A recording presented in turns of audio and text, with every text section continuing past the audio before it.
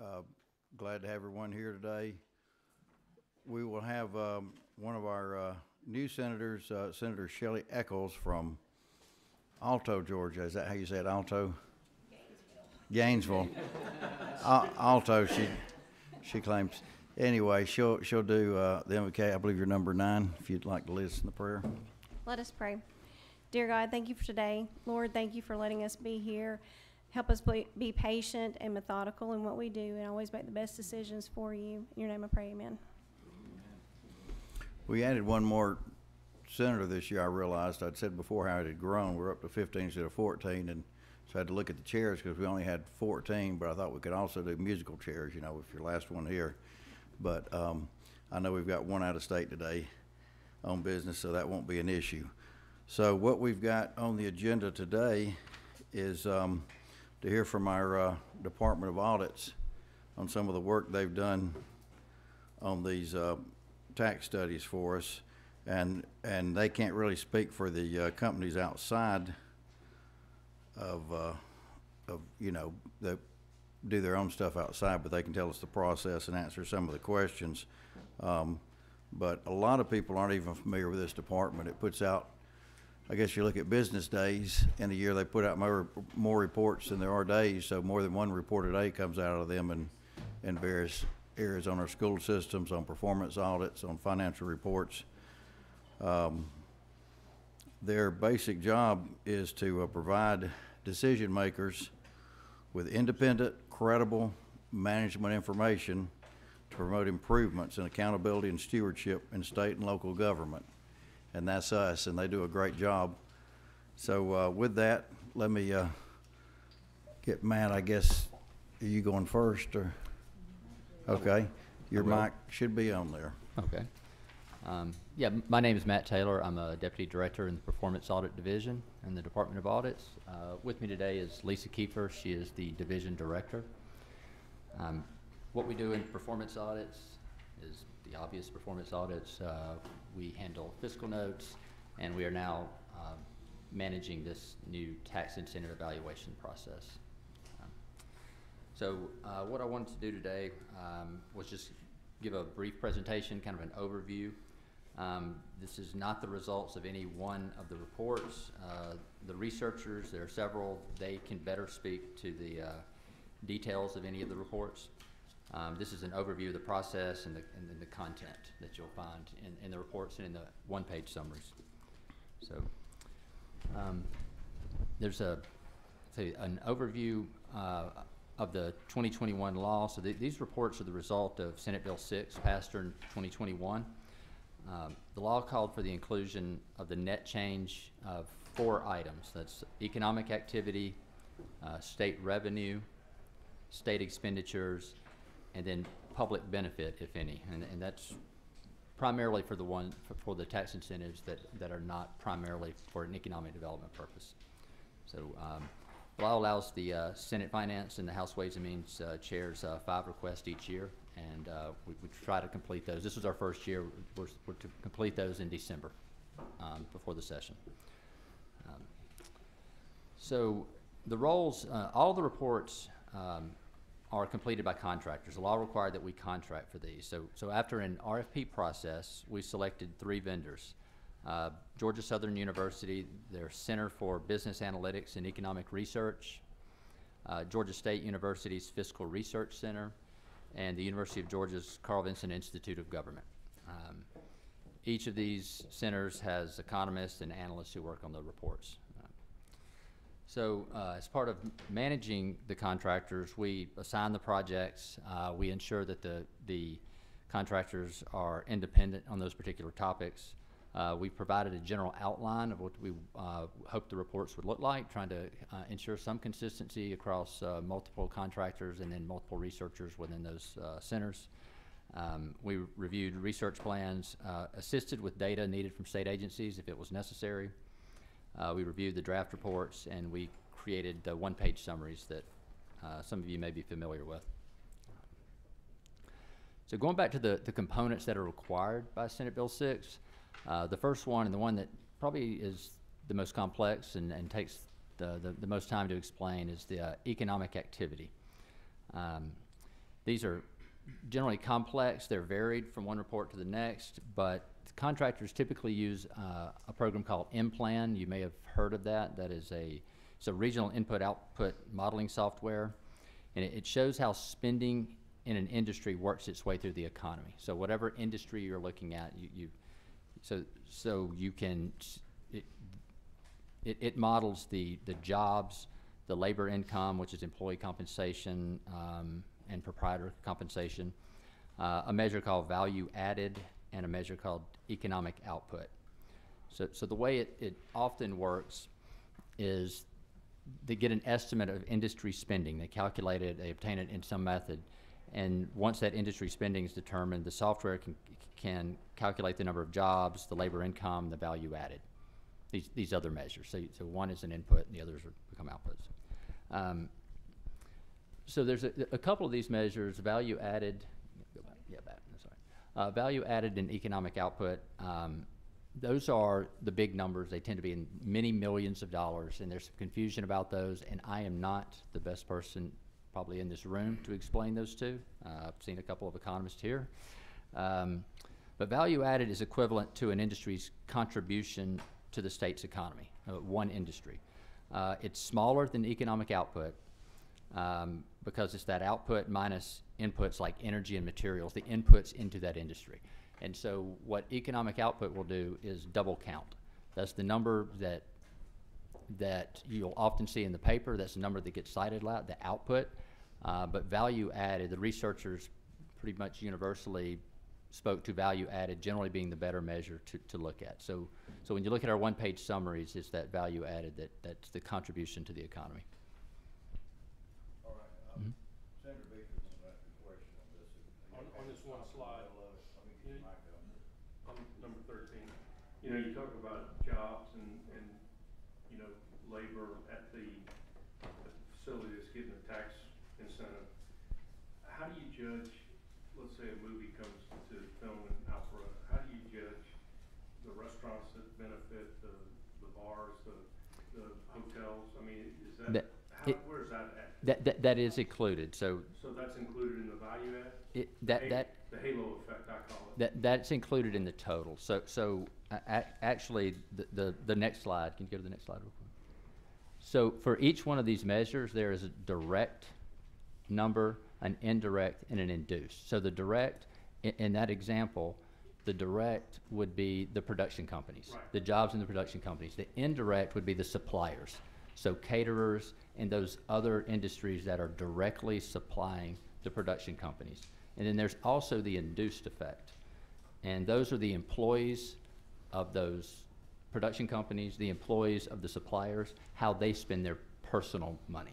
So that would be the restaurants, doctors' offices. So all of those are modeled, and then there is a total. So the numbers that you see in the reports, normally there will be a table that will show those three plus the total. When we talk about the impact, we're talking about the total, not just those direct. Thank you. All right. We've got a couple more questions. I don't want to get bogged down with too many, but let's go ahead and do these, and we can also ask them after the presentation. Senator Hickman. Yeah, thank y'all. Thank y'all for being here. I'm interested in follow up on Senator Beach's question about how many times y'all are predicting things turn over. If somebody, for use his example, a restaurant, they go and they pay the employee, that employee goes to Kroger, that Kroger pays their employee, it goes to Burger King, that Burger King people pay. How many times are we using those multiples? That would be a question that I believe the economists, the researchers can explain better than I can. That is considered an implant in the implied, that it moves through the economy until it's completely leaked out of the economy, I believe. But I cannot speak to that exactly how that works. Okay, Senator Orrock. You're kind of getting a consistent line of questioning here. Yes. But called the multiplier effect. It is the multiplier effect, yes.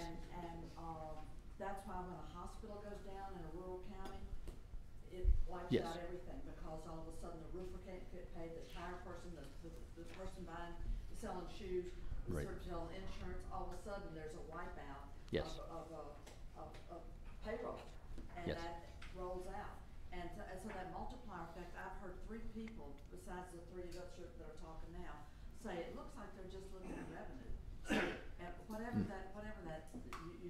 mentioned that out, what was it you said, was something that was used, there's some product that was used to, some algorithm.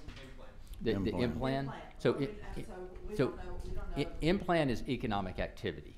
So it's jobs, labor income, value added, and economic output. So it does not get into the fiscal impact. I mean, it can, but that is modeled a different way. So, I'm just hearing questions, as I said, people on the street, people in the halls, and then it's hard to look at this and understand where the multiplier effect is. So, And so I the know mul- in my communities, I've got loads of people that work in the film industry up in North Georgia, there are guys, you're building sets, they're carpenters, it's just extensive, and so Right. we really need to know that all those things are being captured. They are. So Implan has multipliers for each industry. And so when we actually did the film tax credit report 3 years ago. And the multiplier for that, I believe it was for jobs, was like 1.84, 1.82. And so it's the difference between, if you go to the next slide, it's the difference between the direct and the total. So if the direct is 1 and the total is 2, then it's creating another job. For every job created, then it's creating one other job between the indirect and the induced. And I would add too, on the, you know, they did that study, but under this method, sending them out independently, we haven't evaluated the film tax credit. So we can't answer what the multiplier is on that because they haven't sent it out. That was not one of the things we studied Understand. this year, Yeah, so. I understand, I was just using that as an example. Okay. Right. In my life experience and the people I represent. All right, Mhm. well, let's move on, thank you. Okay. So I think we probably covered the economic activity. Go to the next one. Okay, so there's an important component that's in the economic activity analysis in these reports called a but-for analysis. And that's the researchers, they were identifying the portion of the activity that can be attributed to the incentive. So not all activity in an industry that benefits is only because of that incentive. Depends on the industry. In your example of film, it is probably likely very high. That without it, there would probably be significantly less film. But that may not be true of others. So, film production. So some industries, the but-for analysis, there would be lots of activity even without the incentive, and in others there may be very little. And so part of the analysis done by the researchers for each of these was what is referred to as a but-for analysis. So I have an example that I think presents it in a fairly straightforward manner. This is related to historic preservation. So the federal government has a historic preservation tax credit. Georgia has a similar credit that largely piggybacks on that. And then you have other states that have no state level credit for that.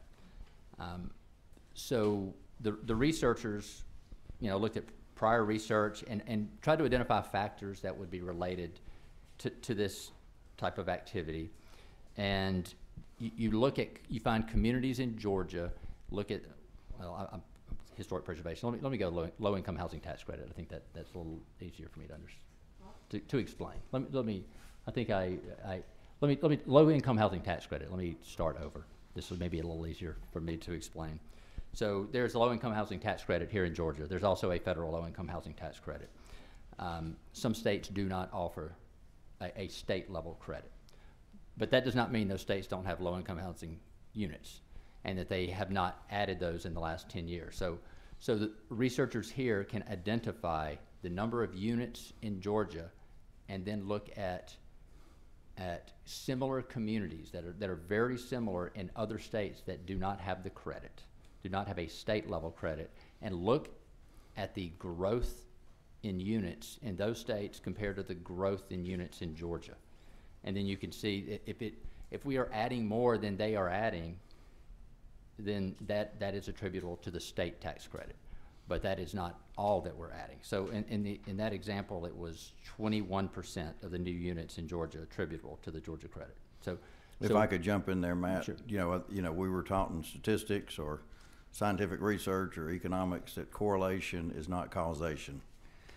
It's one of those basic That is- things. that is true. And I think that's what he's getting at, is just because it goes along with it doesn't mean it caused it to happen, and that's part of their job, is try to separate out what was the cause of it versus what just would have happened anyways, he's saying. And Chairman Tiller, I think you had a question. Thank you. I just want to kind of follow up on that and make sure I understand that correctly. Would it possibly, do you think it would be easier to explain that using the grocery sales tax exemption? So yeah, I can walk through that if you'd like. I mean, obviously the exemption itself is not causing people to buy groceries. That's Is that That's sort of the simpler? true. Yeah, I couldn't speak to that. I don't know that I can answer the question. Yeah, I'm so sorry. the but for analysis is kind of what I was going after there. Right. People aren't buying groceries because of the exemption. But that is true. That is Right. true. They might buy a little bit less, but they're still gonna buy groceries, I Yeah. think is your point. Okay. All right, go ahead. Okay, so this is the economic activity section from the manufacturing sales tax exemption summary.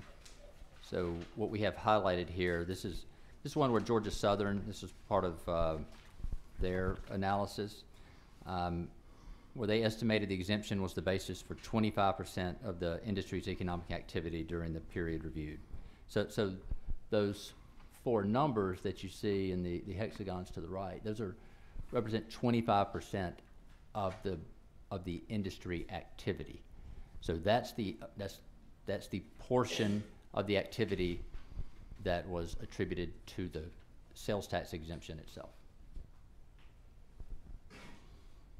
Any questions? All right. Okay. Right. So the second component is the change in state revenue.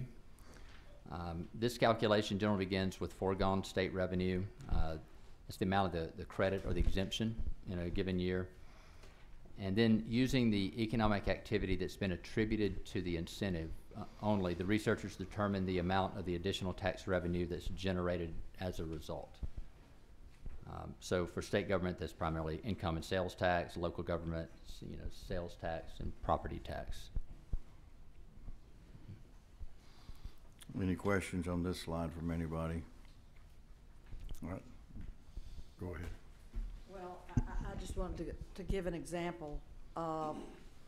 You compared low-income housing, Yes. different states. You can have a state like North Carolina that has a massive philanthropic community. It's actually the tobacco money. Mhm. Yeah, because that was a tobacco state. And they have incented all sorts of things in low-income housing that's been made possible by massive investments from philanthropy. So if you compare that state's low-income housing with, say, our state, Mhm. there's two different playing fields because of ongoing, annual, decades-long, half-century-long investments from those major foundations that live there and focus on North Carolina. That's an example of what you've got to know more than you think you know when you just compare apples and apples. That is, how many low-income, Okay, but in Right, fairness right. here, that's not what he's saying. He's saying that is one component of it. It could be the housing regulations in that state. It could Well- be the community. Right. He's just So- giving an example of this, and I don't mean to Right. speak for you, but No, I'm just you're saying that's you're what- you're acting like we only said one thing matters, and that's not what he's saying is all. He's saying it's a very complex issue, and a lot of things matter, but just this one thing alone doesn't matter. Just the money put in doesn't matter. You've got to factor in a lot of other things, which could be the community too. No, that's what so- I'm saying, Okay, growth in units. that It's a I don't. very- I think okay. you're making it sound like though he's saying one thing mattered, That's the just housing, what he told us. the number of housing, and that would be a question for the people that did this study. But they put a lot of things into that. Okay, go ahead if you want to answer Right. that. So the Fiscal Research Center did that study, and I cannot speak for them. I cannot speak for them nearly as well as they can.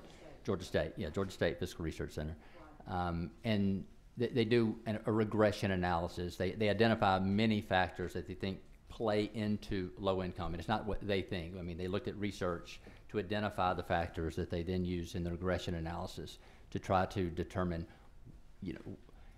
the relative amount that each factor attributes or contributes to low-income housing. And so this was the amount. So they had an amount that they attributed to the credit here. So whether or not the example that you used, philanthropic, whether or not that was one of the factors that they looked at, I can't speak to that. So All right, go ahead. So it's revenue. The third component is the net cost. This is generally the administrative cost from agencies like the Department of Revenue or the Department of Community Affairs. And in all cases, we did not. The researchers didn't report an amount. The costs in some cases were deemed negligible. For example, the Department of Revenue doesn't have dedicated staff for something like the grocery sales tax exemption. I think the agency argued that one exemption really had almost no impact on the number of retailers that are filing like a sales tax form. So it was not some of these were not enough that it would really change their cost. And so you'll see that in some of these summaries, there's no administrative cost attributed to the incentive. And I believe all the ones that we've reviewed this time, they're either negligible or they're relatively small amounts. They're always administrative costs. There's a potential in future that there can be cost savings as a result of an incentive.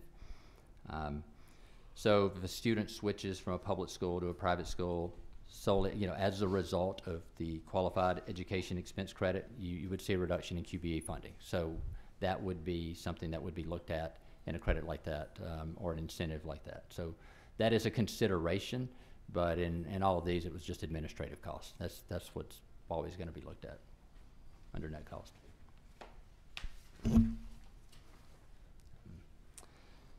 The final component is public benefit. The bill notes, if any, so this is not really a significant category for the incentives with an economic development purpose. There's not a lot of time spent by the researchers when the purpose is primarily economic development. There were a couple of sales tax exemptions reviewed, groceries and prescription drugs. There was not an assumption that those had a primary purpose of economic development. Now, despite that, they did look at economic activity and fiscal impact. But in those two sales tax exemptions, there was a longer discussion of the public benefit of those exemptions. And if I could add here, I got to pick 5, and with input from the committee and the chair on the House side picked 5. These 2 were his picks. I wasn't really looking at public benefit type things to look at. However, his opinion was, let's look at all the large ones first, and these were some of the large ones. So that was his thinking on looking at these. So the example on the slide there is about food insecurity, I believe, with lower prices at the grocery store. Okay. This is the list of the recent tax incentive evaluations. There's a couple here to note. This low-income housing tax credit, that was not one released in December or in January. That was released, I believe, in June of 2022. June, so that's I believe, been 6 or 7, right? And then the retirement income exclusion, that's going to be released this week. We received a final report of that Friday, so we hope to get that out in the next couple of days. The others have all been released. All right, Senator Hickman. Yeah, can I clear up something real fast? And this is where I've been wondering. Retirement income exclusion is not a tax credit. That's a tax deduction. So I think we're losing some of this when we say tax credits, I think, and I just figured it out by seeing that up there. And I've heard some of our leadership say 200 tax credits. We don't have 200 tax credits. I don't have the count of tax credits. There are lots of tax incentives, and that's a tax incentive, but you're right, it's not a tax credit. So we need to clear that up as opposed to a deduction versus a dollar for dollar tax credit, like a hospital tax credit or some of these other tax credits. Okay. And that goes in with a point I said a few minutes ago. The ones I picked, I was looking at tax incentive credits in this category. The other side said, and I'm not saying they're right and I'm wrong, I'm just saying they said, let's look at the big dollar ones. And that's why they made their picks. I can't speak for them. They're free to have their 5, and we get to have our 5 thanks to Senator Albert's Senate Bill 6 from a few years ago. I'm not saying, I just wanted, because I had trouble last few days, we've been talking about 200 tax credits, and in my mind, as in a practicing CPA, I know there's not 200 tax credits out there. Thank you. There might be. Senator Beach? He's always one outsmart. Has anybody checked with Pat Wilson on some of these, like for example, the high-tech data center sales tax exemption? If we got rid of that, would that put us out of the data center business, or would we not be competitive? Same with manufacturing sales tax exemption. If we want to be in the manufacturing business, has anybody checked with our Department of Economic Development to see what kind of impact that would have? The researchers, I can't speak to everyone, I can't speak to every entity that they spoke with. I know that the researchers, those were done by the University of Georgia. I know they talked with at least industry officials. High-tech data center, I know that they spoke with industry officials. It was cited in the report, and we discussed it. But whether or not they spoke with the Department of Economic Development, I don't know. And on that one, I did pick that one. That's probably the one I should have waited on. I don't think there was enough data yet because it's so new to really look at it properly. So that one just doesn't have a lot of information yet. There were so few receiving it that the Department of Revenue could not provide any data at all, and so that one was entirely hypothetical. Okay. Senator Jason, well, no, I'm sorry. Yeah, Estevez. Yeah, I want to make sure I said it right, but go ahead. Thank you, Mr. Chairman. 2 quick questions. One, I just want to quickly go back to the but-for. Are we saying that for all 4 components of the economic activity, jobs, value added, labor income, economic output, the but-for test has already been applied to those 4? Yes, when you see the results, yes, they have. Okay. So the gross before the but-for is included in the report, but in that one-page summary, the hexagons, the big numbers that you see there, those are after the but-for analysis. Okay. And then looking at these overall, understanding the methodology, thank you for explaining all of this. What are some of the challenges that you see with the methodology that's being used? What are some drawbacks? I think the economists could speak to that better than me. I do believe that I did not see anything that was apparent. I mean, I'd worked on other reports before I was just kind of, I'm a step removed now that we contract, but I had done this before, and these are very qualified economists. They have a fair amount of leeway that within these areas, economic activity is not a single number. It's not just 4 numbers. They can talk about return on investment. They can talk about cost per job. I think what might be lacking from the report, there's not any opportunity for discussing how to make them more efficient or more effective. I mean, they do largely stick to these 4 areas, and not all states do that.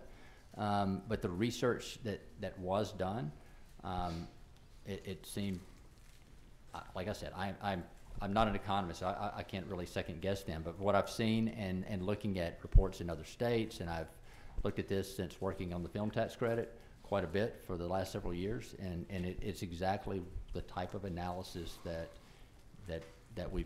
you see routinely. And the important thing is to having independent analysis. That is what matters, and I think that's what you have.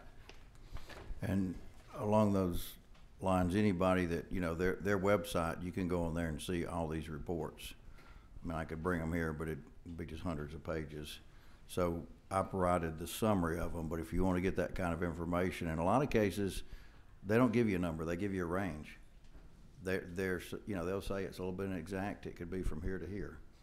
But it is important that we have independent research done by people that I don't know who they're picking. I know, I think you had, when we had this law, people were calling us and want to have meetings, and I'm not meeting with you. I don't make those picks. These people are going to be independent. I'm not picking them. Industry's not picking them. independent. That's what this department is here for, is to provide independent data to us. Okay, Senator Tillery. Thank you, Mr. Chairman. Thank you for backing out in the revenue what growth may be received locally. I just wondered how you've calculated or figured that number. Is there a database somewhere that we know what local offsets are? Or is it just an assumption that? So I think when it comes to sales tax, there's a pretty clear ratio that is typically used. It's used in fiscal notes also for sales tax. So if the state is 4%, it's I think 3.37, but it can vary depending on where the location is. But that's really a question the researchers would have to speak to. It's explained in the report. When I review the report, I fully comprehend it. But 6 weeks later or 2 months later, when I didn't do the work, it's That's pretty hard for me. better than me. Sometimes for me, it's 6 minutes later. So. A lot of us have those issues. All right, Senator Estevez, you had one more question. Yes, sir. Thank you. What information would it be helpful for the economists and analysts to have? What's missing from? Well, from his data it varies. It varies from one. It varies from one tax incentive to the next. Some the information is sufficient, and then other times it's not. So I don't think there is a single answer that I can provide. The Department of Revenue job is to administer the tax, the tax laws of the state and regulations. It is not to collect data for researchers, and so if it is not needed for the tax administration, it is generally not collected, and then researchers spend more time. We deal with this with fiscal notes regularly, and we deal with it now with these, and the researchers deal with it, trying to obtain information that would allow a good evaluation. And sometimes it's not there, and it takes more time to gather what's there. And to speak of your earlier question about where the shortcomings might be in the analysis, is sometimes you have to make more assumptions than you would like. Or not based on data from Georgia, but data in other states, or based on interviews with people, because we don't collect the data sometimes. But what's not collected varies from one to the next. Do you think the new integrated data center over there under OPB will be helpful on this in the future? I know they're still growing, but they're starting to bring silos of information together. I don't know enough about it to say that if it would or would not. Okay. Is that Senator Hodges? Do you have a question? Thanks, Mr. Chairman. Mr. Taylor, I had a question about the way you managed this process. You had Yes. 3 contractors. Yes. How did you pick who looked at which operation? Was it random? What did they pick, or did No, it was maybe one have some expertise that the others It was didn't? a little bit of that. So where we started, we issued an RFP. So that's where the process began, and based on the responses to the RFP, we selected 3 contractors. So when we received the list of 10 in May, we put all 10 in front of the contractors and wanted to know if they had any independence issues. They had been paid by anyone that was benefiting in any way from any of these incentives, or if they just felt they absolutely could not, they did not have the capacity, especially in year one, where some were just hiring people, or they just did not know what to expect. They were worried about year one and the time frames. So if they were concerned about being able to complete certain ones, then they let us know, and so that some ruled themselves out, and then we tried to group some together. So high-tech data centers and computer sales tax exemption, it seemed like that should go to the same contractor. Grocery store sales tax exemptions and prescription, we put those with the same because they were similar in how the analysis would be done, because those are essentially savings to consumers. They were not business related. So we had some logic to that, and then we had a couple that were ruled out. There were certain ones they could not do because of prior work that they had been paid to do. Okay, thank you. And I do hope everyone, when these tax credits come over from the House, will ask these same tough questions of who did their study. Senator Albers. Thank you, Mr. Chairman. And hopefully, whenever new ones come out, we will do that study proactively ahead of time. And I hope, that we can work continuously with you, Matt. I think your team did a great job. And in the first year of doing the analysis, I know you'll continue to improve that process moving forward. I'm looking at my friend Dr. Bob Bushman in the back there, who helped us in the very first study committee we did, and we looked at the first 5 tax credits years ago, which actually led to what became Senate Bill 6 through Chairman Huffstetler and myself to measure these on an ongoing basis. But these folks have done a phenomenal job. They are the experts in their field. And sometimes we're going to look at these, and there will be certain groups, industries, and businesses that are going to be disappointed. That's just the fact, because what I love about math is there's no emotion. It is what it is. The numbers are the numbers. But there's also an art with a science, and I think that, Senator Beach mentioned that with the halo effect, and I think that's being captured here very well. But we need to look at these as good fiduciaries, and I mentioned this at the last meeting, but it bodes repeating.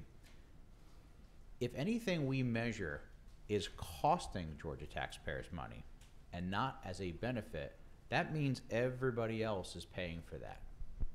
So it's not just the fact that, boy, it might be a winner or a loser, but then we're telling every other family and every other business that's paying taxes that you have to pay a little more for someone else. And if we're trying to incent and create a job or an opportunity or an industry, which is a wonderful thing, we need to make sure in that process we're actually doing that favorably, not just because it sounded like a good thing at the time. So these things are going to be great to measure moving forward. By the way, there are some good ones in here. We measured some years ago that came back with a 3-to-1 return on investment that was positive. And I can make the argument, why wouldn't we do more of that? Right? So I think we have to look at each one of these, and I'd caution everybody not to rush to judgment, but to read the analysis and go through those so we can make good, prudent financial decisions, because we are fiduciaries of the state. Thank you. All right, was that Senator Art? Do you have another question? This really might be directed to you, Mr. Chair, but are we all on the share the same understanding about the difference between tax incentives and tax credits? Maybe, I mean, a couple of questions have been raised with that, and the terms kind of get commingled, and I'm just looking for a good definition and see if we're all operating with the same understanding on that. Some of the things that we call an exemption does, in effect, is not an income tax credit, but it's a sales tax exemption, and that's why I think my chair on the other side looked at those. Like I said, those two in particular, I wasn't really looking at, but there's sales tax exemptions. You may give it to a museum. Is that what should be done? It's not necessarily a credit, but it really is a credit. It's just a credit on their sales tax, and so I think that's where sometimes we get off on it. Is there's exemptions in the sales tax code, there's exemptions in the income tax code, and we ought to every so often evaluate all of them and see if they're good public policy, or are they cost effective, things like that. So you said tax incentives, tax credits, and tax exemptions. Those are all 3 terms. A credit is supposed to be an incentive, which means they're going to create more economic activity. So the question is, did that credit incentivize them enough to where it's worth taking everybody's tax money and giving it to them? On the sales tax side, the same thing. We're foregoing revenue to the state on sales tax. Is it doing what it's supposed to do? So those are valid questions on the sales tax side too. Matt, you had one? I was just going to say that there's a tax expenditure report that is produced. The tax expenditure, those are all, I believe, eligible for review as part of this tax incentive evaluation. So there are credits, there are deductions, there are all many types of exclusions. How many pages are on that? It's triple digits. I mean, 100-something pages. 100-something pages. There might be 200 in there. And Dr. Bushman works on that. He would know. All right. We're not leaving enough time for Lisa here, so she's probably not complaining, but. No, I'm going to leave this one to Matt. He's the expert on this. Okay, I didn't know if you wanted to talk on a different subject or anything else on that. So, All right, well, I was wanting to save some time for her, but if there's any other questions, bring them forward. This is a very long process. I think, you know, our law last year, in the law said we would study these starting with a committee formed in May and have a report by December 1st. So this is gonna be an ongoing process. I think at some point you'll see people come in from different groups. And I know you guys will help facilitate that will tell us if you want to get in the weeds of their methodology. You know, I think that we'll have them available to do that. Again, he can't speak for all of their methodology. He can tell you what kind of a program they use and what they put in there. But I do think it's a far, far more accurate method than we've ever had in the state for evaluating these things. That's not even debatable, Mr. Chair. All right.